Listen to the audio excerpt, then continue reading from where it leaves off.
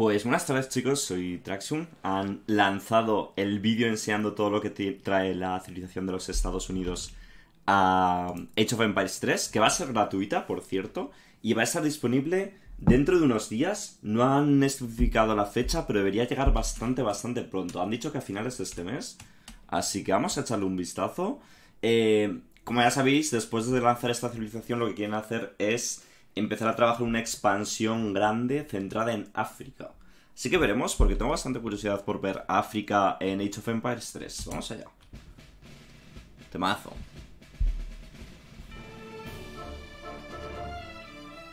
This month, we're welcoming a new civilization to Age of Empires Se ve guapo. Esto es Washington, entiendo, ¿no? Está el Capitolio. 3 Definitive Edition. The United States. United The States. land of opportunity. Duele un poco leer civilización. Estados Unidos, civilización, ¿sabes? En plan, es una civilización. Provided a new world for people Se ve from muy... many nations. Es que el juego se ve guapísimo. Forces, skill- Se ve más guapo que el Age of Empires 4 y el Age of Empires 3 Definitive Edition, tío. Esto hay que mencionarlo. Skilled in skirmish tactics and marksmanship, advanced into a professional army, securing the United States' independence and impressive road to prosperity. The United States does not advance through the aid of a politician, but instead by adding a federal state to their union. Each state Vale, no eligen un político al subir de edad, sino que eligen añadir un estado a la unión. Qué guapo, tío.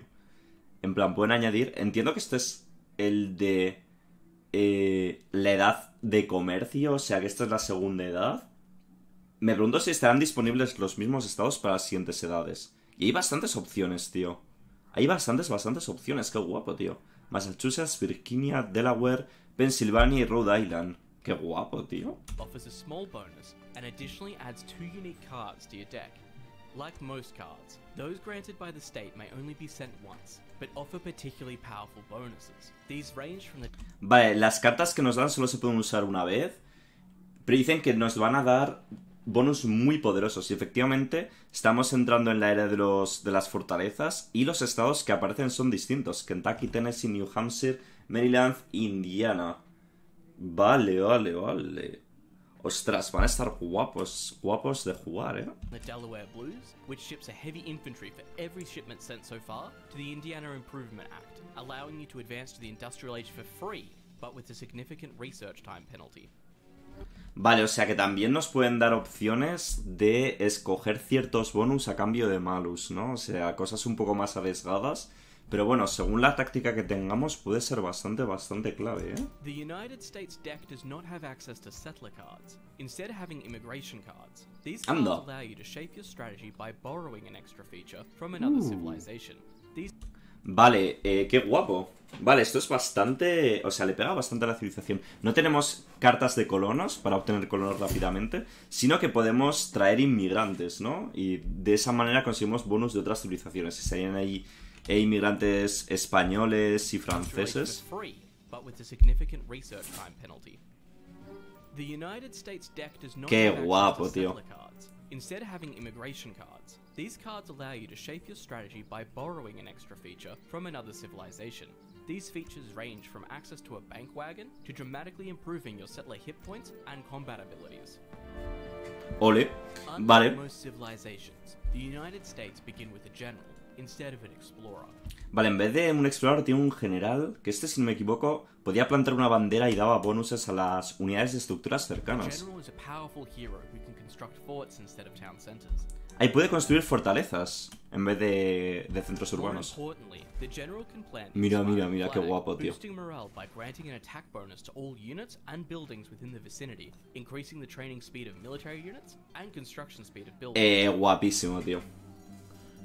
The United States can call upon Minutemen from the town center, outpost, and fort to help defend their base. Or Vale, esto es un poco las milicias, ¿no? Que se llaman Minuteman en este caso. Parecen bastante quickly add some poderosos. extra might to their armies. Unlike regular Minutemen, the United States can call them repeatedly every few minutes, and will only ever lose half of their hit points over time, making them more than just a defensive tool. Ok, o sea, los podemos spamear además, al contrario que las milicias. Ok, o sea, los podemos utilizar para hacer escaramuzas ofensivas. The United States Qué Army guapo. is made up of the regular, a long-range heavy infantry Este es el regular. with a variety of situations efficiently. Una unidad a distancia. Ah, se ve guay, no sé. State militia is a frontline infantry with high hit points. It gains additional hit points for each other state militia nearby. A ver. La milicia estatal gana puntos de vida por cada milicia estatal que tiene cerca. O sea, cuantos más tengamos cerca unos de otros, más tochos van. The sharpshooter is a specialist skirmisher. El sharpshooter creo que es un tirador, un francotirador. Vaya, tiene un montón de alcance, ¿no? Y meten bien, básicamente. Carbine Cavalry.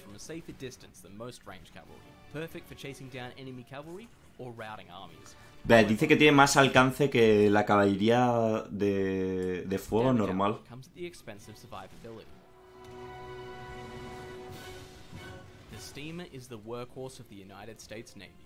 El steamer.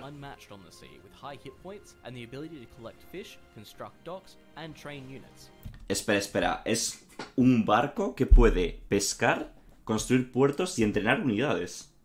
¿What? Esto está rotísimo. ¿Qué dices? Qué bonito se ve el agua, tío, en este juego. Mira. Guapísimo, tío. Bueno, por supuesto el Gatling. Mira ese Ironclad, papá. Guapísimo. By completing a dedicated set of themed challenges, you can unlock the United States for free. These challenges will only be available for a limited time, so get in quick. For those who want to unlock and enjoy the United States immediately, it will also be available for purchase as an individual expansion, and remain available for purchase after the free unlock challenge has expired. The United States have... Vale, dicen que la civilización va a ser gratuita, pero hay que completar unos desafíos. A ver, espero que no sean muy difíciles porque yo soy un malardo jugando. Bueno, no es que... Sí, soy malardo jugando, básicamente. Pero que podremos comprarlo después de los desafíos, ¿no? No creo que sean muy complicados porque supongo que querrán que lo explique todo el mundo que quiera.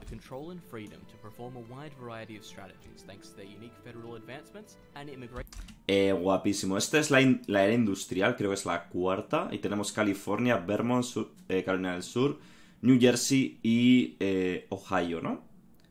Curioso, tío. Es distinto, al menos un poco a las civilizaciones habituales.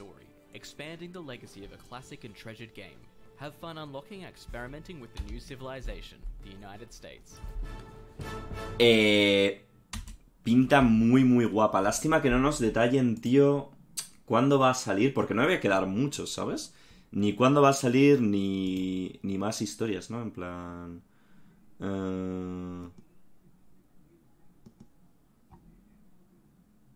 O sea, podrían dar la fecha de lanzamiento ya siendo que sale este mes, ¿no? Supongo que están esperando un poco a algo. Estoy mirando si aparece algo en la web. Dev Diary. Game Info. Novedades.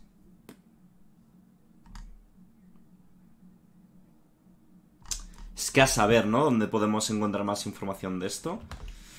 En fin, tengo bastantes ganas de jugarla. Cuando se sepa algo más, traeré algún vídeo, ¿vale? Y me lo voy a volver a instalar para jugar con ellos o lo que sea. Nada más, chicos, gracias por llegar aquí. Nos vemos en el próximo vídeo. Chao, chao.